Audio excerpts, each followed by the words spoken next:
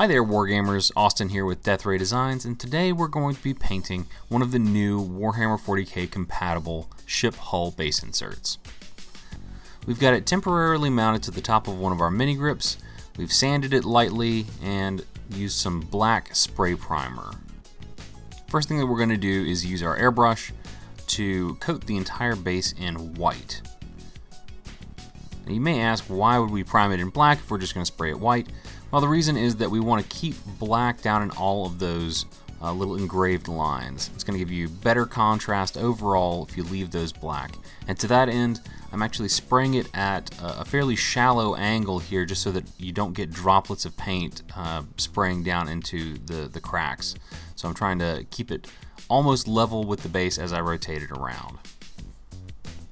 Next, I'm using just a little bit of Minotaur bark and going right around the edge just so that we've got a nice bright hot spot in the middle.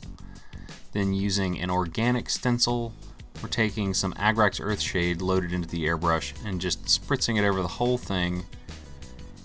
And that way we get this nice grunge pattern over the entire base. Makes it look a little bit dirty and worn, and you can see those splotches there on the side. Up next, we're going to use some Frisket film. For those of you who haven't ever used Frisket film before, it's just a thin, transparent, sticky-backed film that you can use for masking. It's like one step up from masking tape. You can always use masking tape for this part of the process, but I like this because you can see right through it and see right where the lines are. Up next, use your X-Acto knife or utility cutter to cut along the lines right through the Frisket film, and this way we can peel away pieces of the Frisket film and use our airbrush to just paint certain sections of the base. This will end up giving you great clean lines, and you won't have to worry about accidentally overbrushing onto an area next to where you meant to get the paint, or spend tons and tons of time with masking tape, though it can be done with masking tape instead of Frisket film. So there you see we've got some of these sections exposed, and we're going to be doing those in black. But first we're going to start with a base coat of gray, because we don't want it all to be perfectly black. We want to have a little bit of transition there. So we're using just a medium gray, and then next we're going to load the airbrush up with black and come back in and coat most of it, but focusing on the edges. So right there along the edge in that little pie-shaped piece up top, we're going to leave a corner of gray towards the middle, and then we're going to do the same thing for this longer section, focusing mostly on the outside and leaving the parts towards the interior more gray. And once you're done, just peel the Frisket film off, and you've got nice clean edges. So satisfying.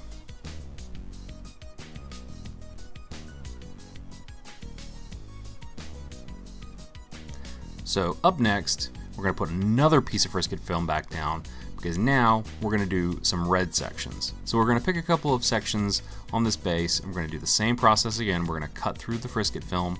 And the great thing about using the acrylic bases is that these grooves are deep enough that they actually guide your knife really well, and you end up with clean, smooth, flat lines every time. Even if you're doing curved lines, it's super helpful for this kind of process. So we're going to use some angelic red from Minotaur, and we're trying to make sure that we get all of the interiors of some of these cut throughs, just so we don't leave any white or gray or off color areas down in those recesses. We wanted to make it look like it's actually made of this red material or just been painted all the way down in it. Up next, we're going to switch over to a darker color. We're going to use a Bloodstained Mud, also from Minotaur, and we're just going to try to bring this red down just a little bit, mostly focusing on the edges. Now, once we've peeled off the film, I'm using a Ghost Tint Brown, also Minotaur, to go around the edge and darken everything down so that we get a nice hot, bright spot in the middle.